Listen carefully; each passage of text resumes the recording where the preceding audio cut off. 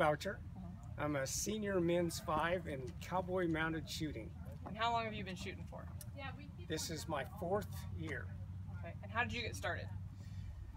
You know, I started, Maria and Dwayne Hobby asked me to come shoot one day in their in their arena, and I had been trail riding forever, and I went and tried it, and 2 weeks later went to go see a shoot in Prineville, and then got talked into by Cy to go ahead and shoot in the match, and I did it.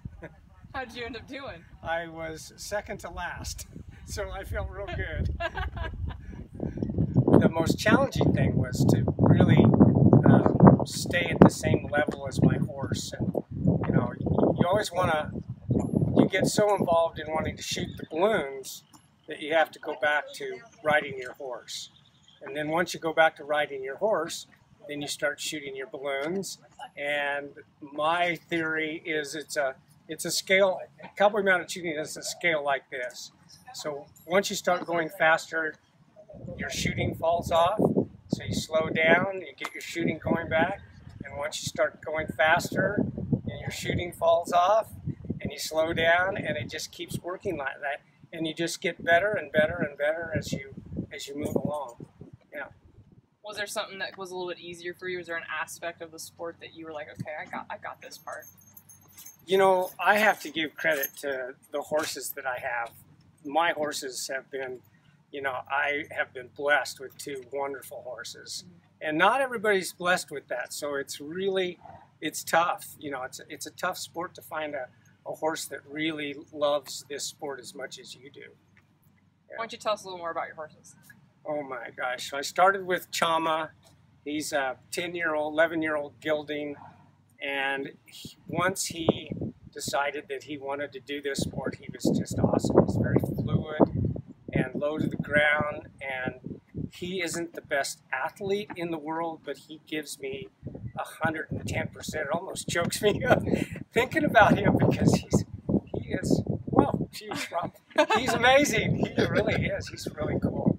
And well, yeah, I could choke up on this one too, but I have somebody named Shooter Boucher that is my lovely wife, and she has supported me in this, and the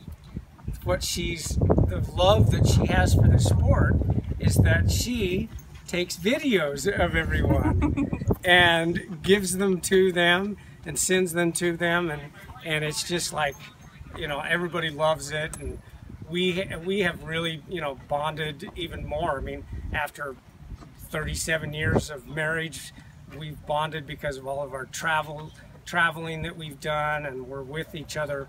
We're probably with each other a lot more than people think. You think of a married couple, but we work together every single day, and then we get in a trailer and we travel together everywhere. What? Plug your business. Yeah.